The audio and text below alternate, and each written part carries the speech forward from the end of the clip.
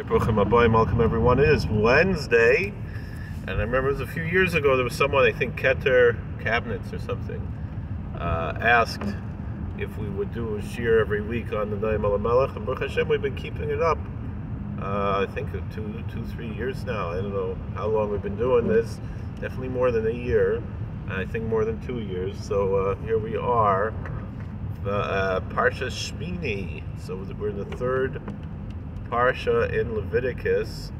V'yisa Aaron Yadav El Ha'am, and Aaron lifted up his hands unto the people. Nearly Zuk the Heilige Rebbe Schusig Elonim Chosamain. Nearly, it seems to me the Hine Tzadik Holech Tamim B'Dveikus V'Davav Lamas Alyonim.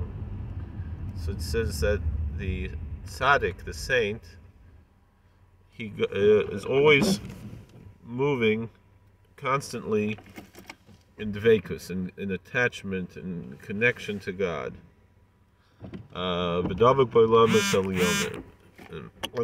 He's connected to the higher worlds.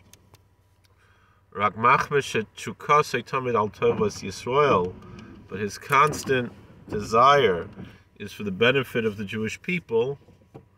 That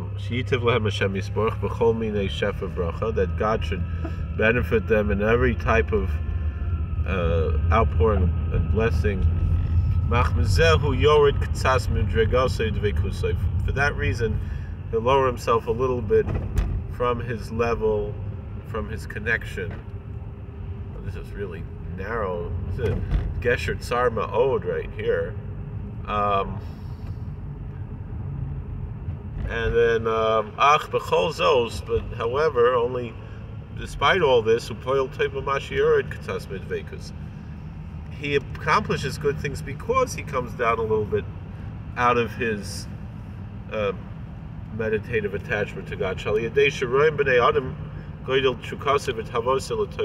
Because when the people see how much he desires, almost like he lusts to have their benefits, so to speak, not in a negative way, but like it's a very strong desire.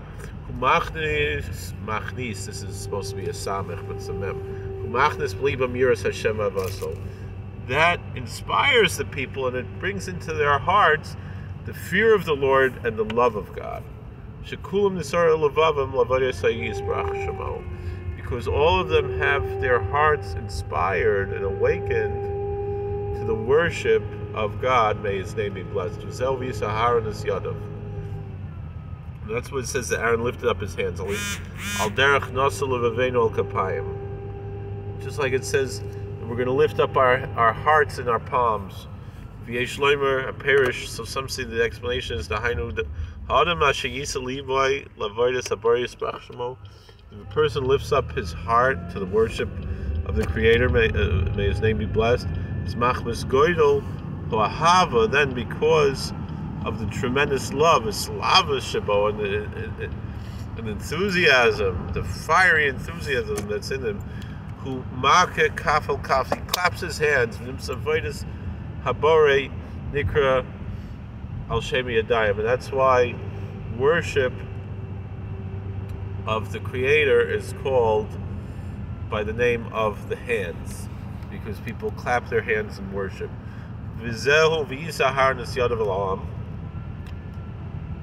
that's what it means. Aaron lifted up his hands to the people in blessing. According to what we said above, that the desire of the saint, of the tzaddik for the people, is to benefit them, to bring benefits toward the people. Then he blessed them, and he came down from performing the sacrifices, the sin offering and the burnt offering and the peace offering. Perish was a mean in the Hasidic homily here. That through this yard midrogasai, because he lifted up his hands to bless the people, he went down a little bit from his spiritual level. Because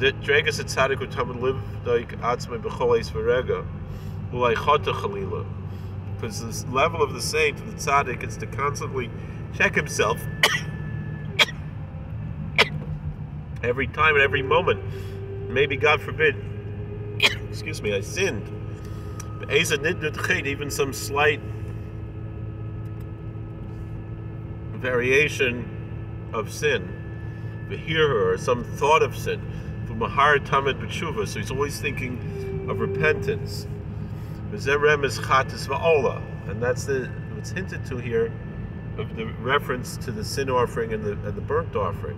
Shabal hirhur, because the burnt offering atones for improper thoughts. Vashlamim, and the peace offering, Rebbe's Leviticus shabo.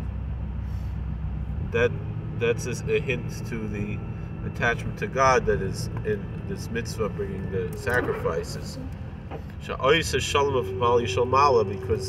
it makes peace with the heavenly family, with the angels above.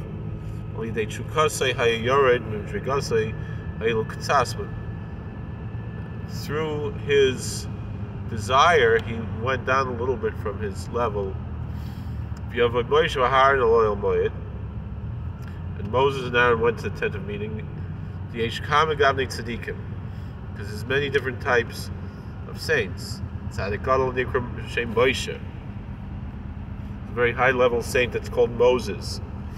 And there's a saint that's the level of Aaron. And each one on its level ascends and comes in holiness to this archetype that's called the tent of meeting. There's the saint that's the archetype of Moses, the saint that's the archetype of Aaron, and both, despite their various archetypes, come to that same archetype of the tent of meeting. Vyatsu, and they leave, and left. Ritzalaymar means to say, like we said before, that afterwards, they went a little bit out from their spiritual level. Well,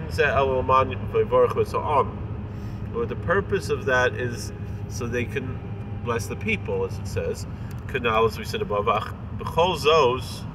But then, despite all this, Garmim Kedusha V'yir L'Cholam. The fact that they came down a bit from their spiritual level benefits the people at large, because it inspires the people and causes them to have holiness and piety for all the people, because they're looking up to these archetypes of Moses and Aaron.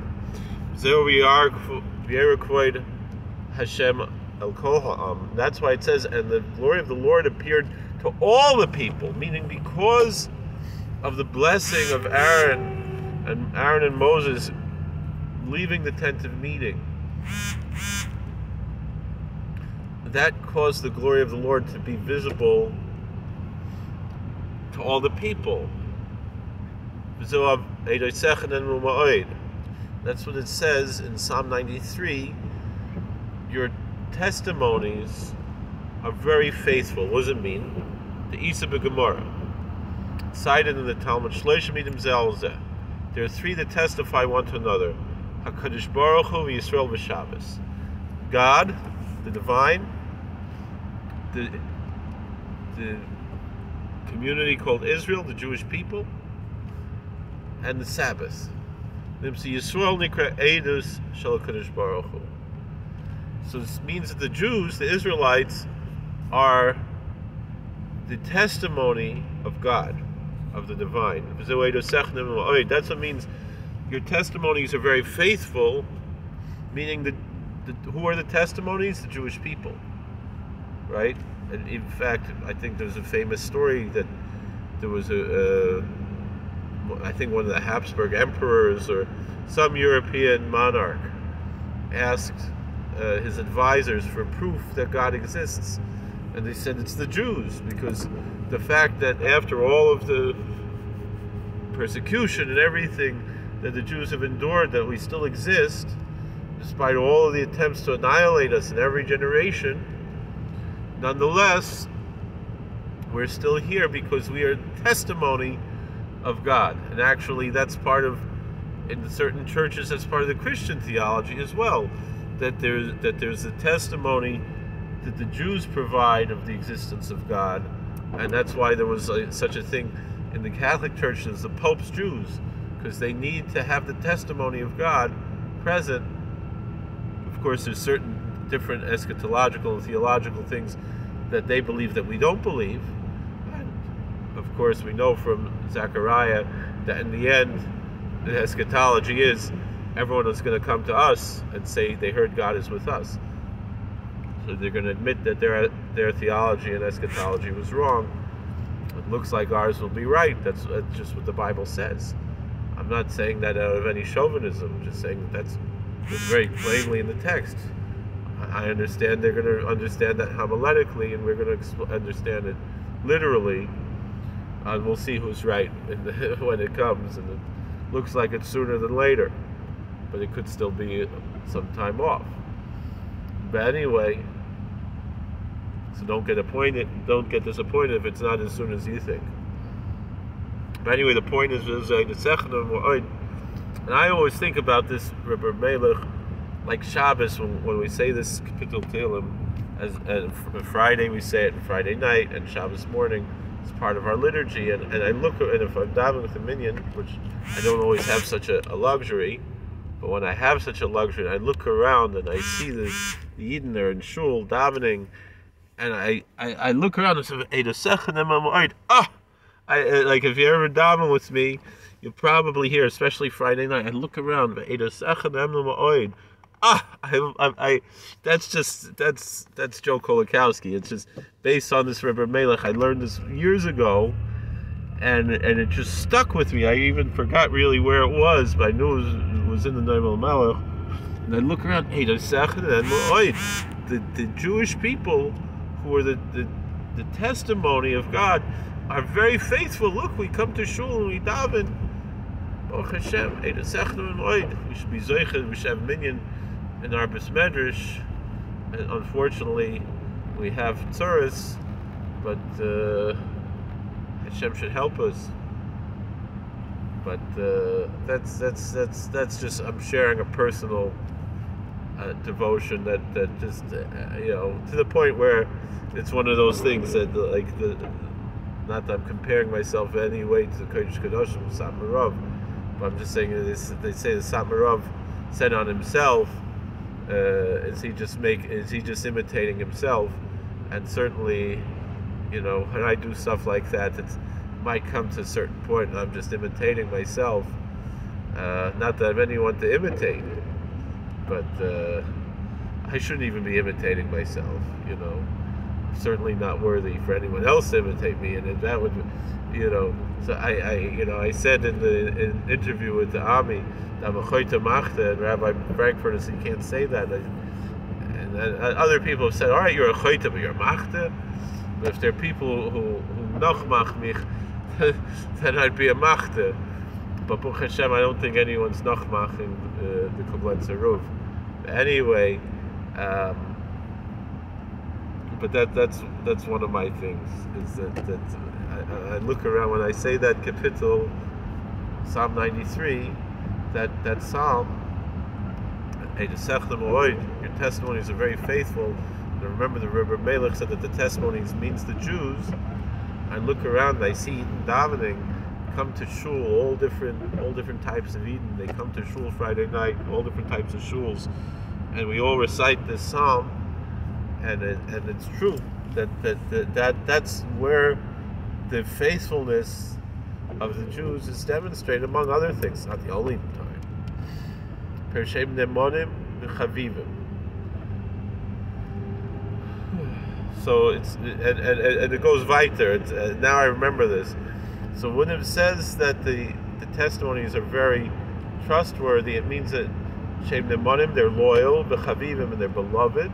Lemi, to whom are we loyal and to whom are we beloved? Pasuk. So the scripture, the verse continues. We're going to explain. Leveis chanoav kodesh. To thy house is fitting holiness. So we have those saints who are always dwelling in the higher worlds, and upper worlds. Hashem la'orech yomim. O Lord, for long days. Per shehem garmin b'maseyim. The tzaddikim cause with their deeds, this pasha de kedusha, that there spreads holiness and piety al yidei zeh, through this fact that they leave from their level and come to see the people where they are. Al yidei zeh, through this, the chol Yisrael, to the whole Jewish people, to all the Israelites. Amen. You should talk and see it. Thank you for watching. God bless. Please like, share, and subscribe. Comment. Well, there's one more. This is a short one. These is the beasts that you may eat, or that you eat. It doesn't say you may eat, you shall eat, just you eat. Nearly, it seems to me, he's a Mizorah Kodesh. Cited in the Holy Zohar, a Chai Remes Lashem HaKadosh, that when it says the Chaya, the beast, the living being, is a hint to holy names. Asher Toichlu, the eating the holy names would have been perished. Shal Yidei Zeh, Shal Yidei Yesh, Shal Yodam Yesh Lanu Achiz V'chiyas, that we have through the holy names a holding and a life for us. So, for those who say, you don't need to be mechavan to shemus and things, which are big tzaddikim, but sof kol sof, even those tzaddikim, they knew the shemus also, and so that's how we have the connection. It's just that you should daven with the mystic, but there's still, we can learn the inyanim. Oh, weiter, let's do another one. You shouldn't have any zugas, even though there's a little bit longer. Or you should say zoyse chaya. This is the animal. Ooh, this is exciting, right? Daniel, in his eschatological vision, in his apocalypse, he saw a vision of a certain beast, and it was Edom. It was the Edomites. It was Rome. Asher toichlu, that you're going to eat. Lashon v'chaltem es oivechem. Right? It says in the pasuk, you're going to eat. You're going to swallow up. You're going to consume your enemies. Doesn't mean chas v'shalom. I've heard he claimed that there's some kind of cannibalism hinted to here. Chas v'shalom. That's not what we mean. And I don't even believe that. I think that's just one of those lies that people say. But Amar Kosov, Scripture says, that you're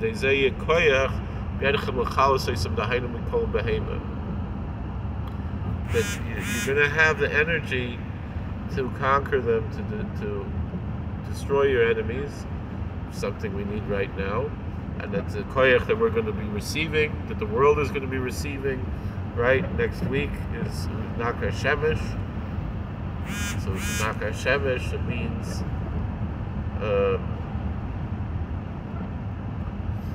means that it's similar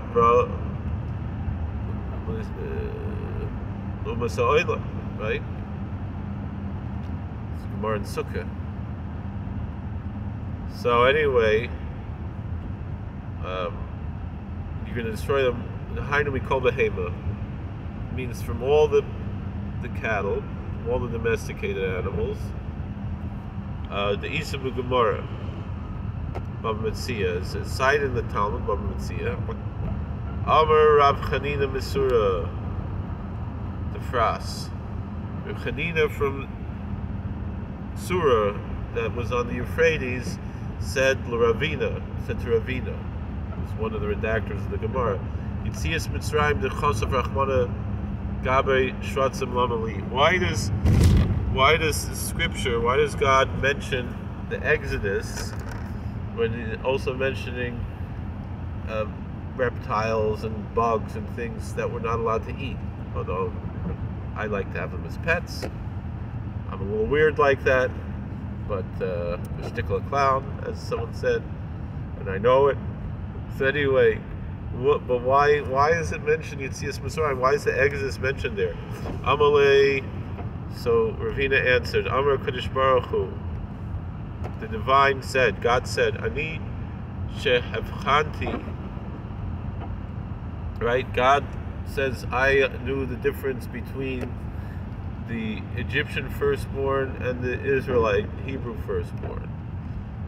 and so too should know the difference between the different species of shratzim, reptiles and amphibians and insects and arachnids and rodents and things. Amalayana Hamala Kakashya Li. I'm the one who took them out of Egypt. Is it difficult for me? Ma'ishna the Malo the Kosav Rahmana. What's the difference that God lifted us up? That the scripture says that the merciful one wrote in our scriptures that God wrote. Oh, what's going on there? Amalei. So he said to him, look at the Sana the Veru Shmuel. It's taught in the academy of Rabbi Ishmael. That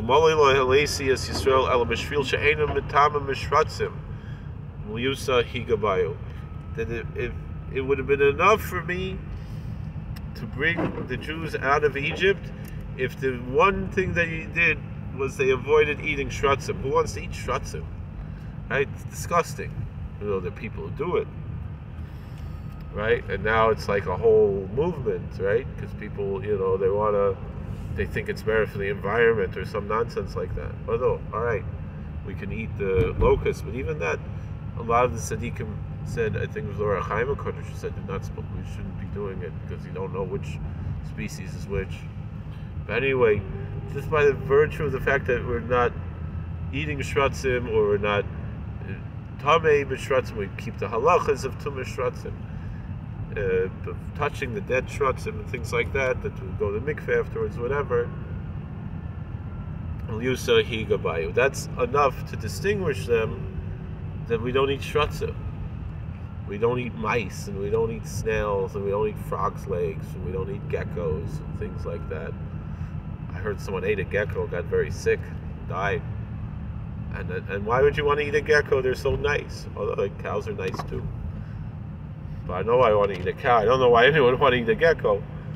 But I have a gecko as a pet, but it's alive, so that's okay. There's no tumah in a live gecko. I'm not eating it. And I'm not going to Beis Hamikdash after holding it or eating truma or something. I can't eat truma anyway. I'm not a kohen. You know, someone told me there was a Kolakowski, a kohen. I don't know. Doesn't matter. Yesh Lomar. To say a parish, a Gemara now, that we can explain this Talmudic passage as we say Al Pidis of Medrash is cited in the Midrash, in the homilies. Shalu Amalachim es a Kodesh Baruch Hu. Lama Bar Shratzim. Angels ask God, why did you create these things? Why did you create Shratzim? Why did you create worms and reptiles and amphibians and rodents and all kinds of creepy crawly animals? Can't eat them. Why did God make them? So the blessed Lord answered the angels, it's because of the persecution. What does it mean?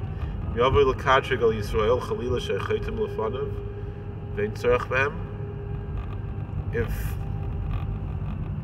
Satan or the heathens or whoever else comes to prosecute the Jews and say, God forbid, they're sinning before you and you don't need them, get rid of them already, as Meishiv Loi Hashem Yisbarach, then God's going to answer, Hello, Shratzim Ein Tzarech Mem? There's no need for Shratzim either. There's no need for mice and lizards and things like that. Klal Ein Tzarech Mem Klal. There's no need for them at all. Afal Pichein Brasim. Despite that, I created them. So that's what it says. I brought them up. That's difficult for me. The Malahu Lashon Akboah. When it says I brought them up, it means I lifted them up.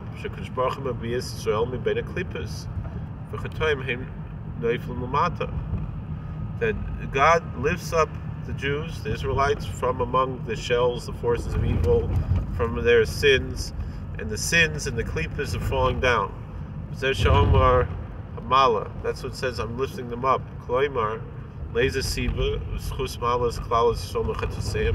What reason, what merit am I lifting up the Jews from their sins? He says if it was only, that the only reason was because they didn't eat shratzim. The whole thing is that the fact that they're not defiling themselves with shratzim,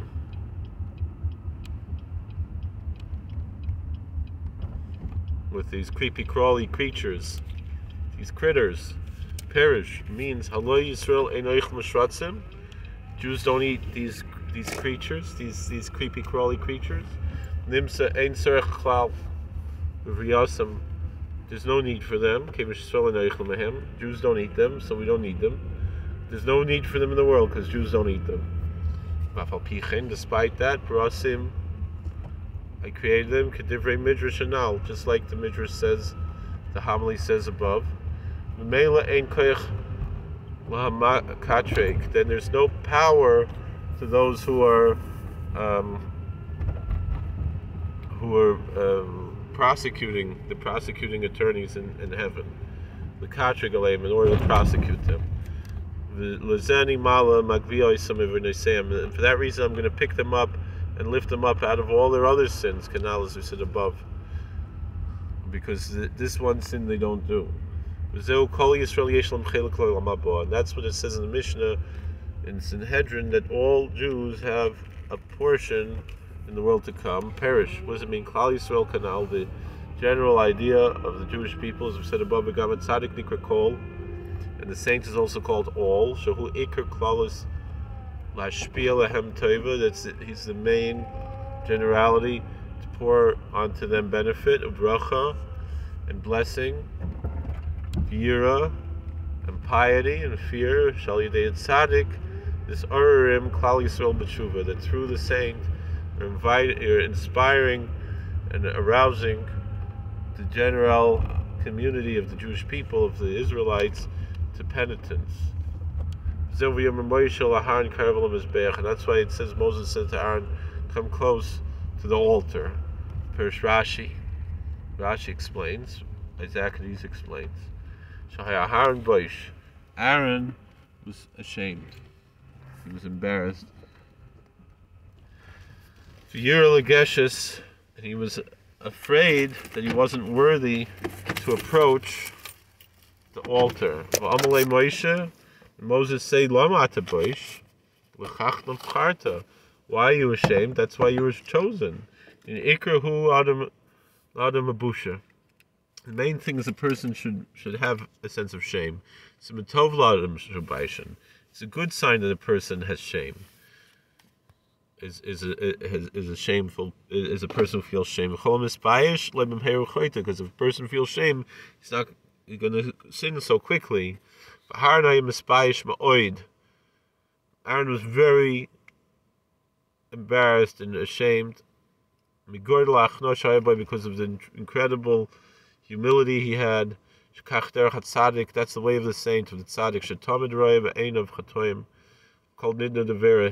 He always sees in front of his eyes his sins, some little sin, even some slight little piece of sin, in his eyes like a big sin. And he's always humbling himself and bringing himself down. They rob him, and even publicly he rebukes himself. That's what the Rebbe Melech would do, right? He would, he's writing this, he would go to people's houses, like in the middle of the night. He would start, he'd say Tikkun Chatzos, and he'd start saying Melech, there's a Zaygatin. He would confess his sins, but it wasn't the sins he did. It was the sins that his host did, in order to inspire him to repent. Im barozim nafla ashalheves mayasu ezovi akir. When the people hear this, is that if the big cedar tree is falling down in this flame, what should these little pieces of hyssop do that are on the wall? Veim chosrim b'tshuva shleima, and they repent with perfect penitence. V'zeu. And that's why Moses said to Aaron, why are you ashamed? There's a reason why you're ashamed. It's a good thing. He's not saying don't be ashamed. He said there's a purpose in it. that you're ashamed, Vira, and you're afraid of Im Kenatahu, that Tzaddik Hashalom, that means you're a perfect saint. That means that you're worthy to come close to the altar. That's why you were chosen. That's the way that the tzaddik should conduct himself in the worship of the blessed Lord. That's